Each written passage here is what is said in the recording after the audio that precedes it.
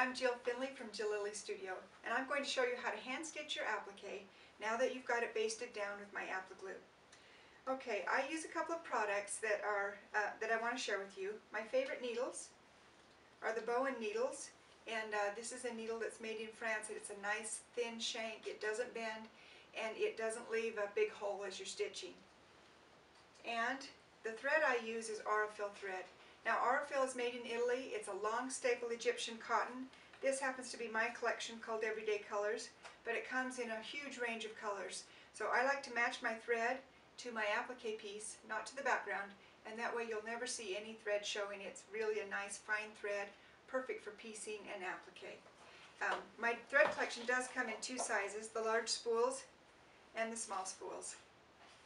Another tool I use is this is a product I've developed, and that's what this video is about.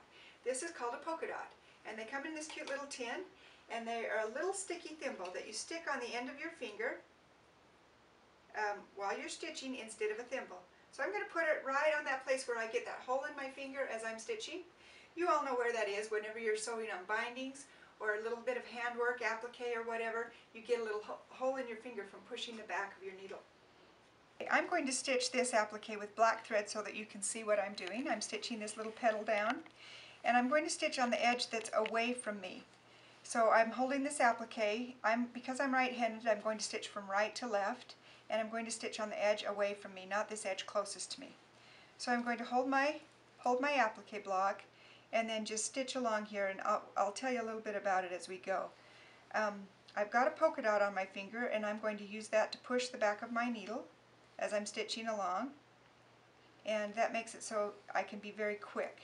I'm going to go a little slower here so that you can see what I'm doing, but that makes it so I don't get poked.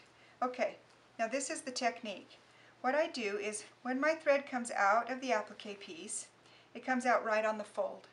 Then I reach my needle underneath the applique piece about a needle width, reach underneath, put your needle in the background, and then do all your traveling on the back and turn your needle to come back out the fold. Can you see how that needle is pushing back out the fold? And then I'm going to tighten that up. And then reach underneath, turn your needle, come out the fold. That way I've done all of the traveling from stitch to stitch on the back of the piece, and all of the stitching is, the thread is just going directly in so you don't see the thread.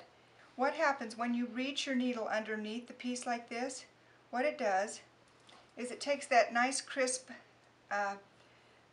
flat edge and rolls it down to meet the background. So that gives your piece that nice little puff. Go ahead. Let me take a few more stitches. Another thing about this thread that's nice, Aurifil is a two-ply thread, so it doesn't tangle as you're stitching. You know how sometimes when you're stitching you get all those tangles?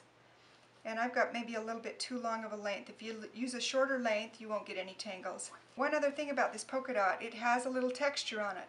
It's kind of rubbery, and it's got a texture built into it so that your needle doesn't slide, and it's easy to direct your needle and turn it to come back out that fold. So when I'm stitching along, I can turn my needle, and my needle won't slip and slide.